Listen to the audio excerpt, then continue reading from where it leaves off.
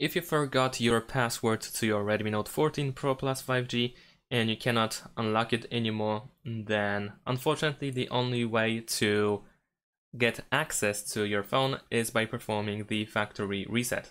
So especially this is true when you just restarted or turned on the phone and you need to enter the screen lock password.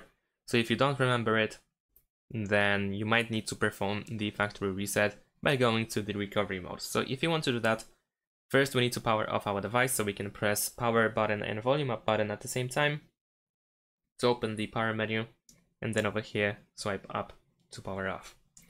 Now we need to press and hold the power button and volume up button until we see the Xiaomi logo, and once you see the Xiaomi logo you want to release the power button and hold just volume up.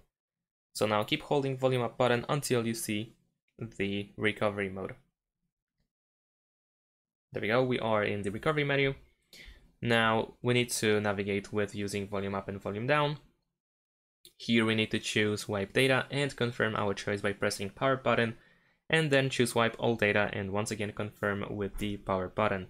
And this is how we can perform the factory reset, and we can also get access and get back the access to our phone if we forgot the screen lock password. Thanks for watching, leave a like and subscribe to my channel, and see you in my next videos. Bye!